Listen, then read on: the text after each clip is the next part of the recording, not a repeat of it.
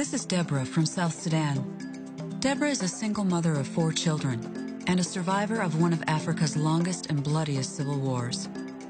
This is Herjera in Bosnia and Herzegovina. She's also a mother and a survivor of the Bosnian War. Both women have struggled to support their families, but today they're looking forward to brighter futures because they've become businesswomen. Since its founding, Women for Women International has helped nearly 400,000 women become businesswomen through a holistic training approach.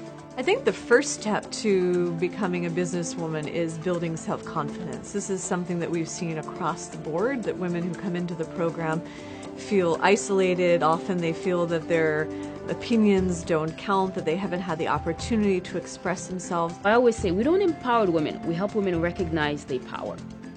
And I think there's a very important to make that distinction, because the moment we sort of think we're empowering women is that we are giving them something.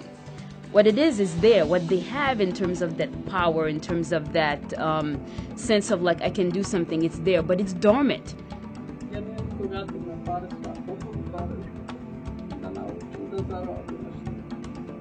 Herjera earns her income by growing and selling medicinal herbs, skills she learned through the Women for Women International program.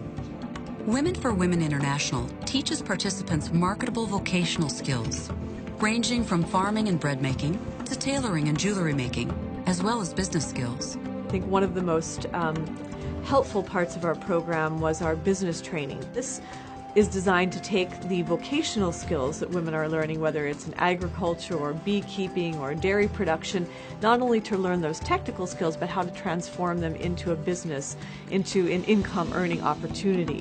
When women like Deborah earn an income, they're able to provide for their families, save money, employ other women in the community, and send their children to school, including their daughters.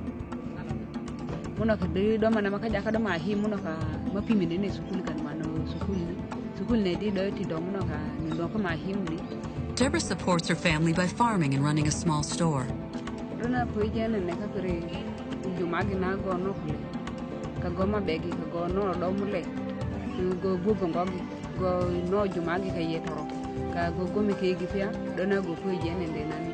So I think it's the holistic approach and the technical skills combined with business that help to create an environment where women can be successful in business.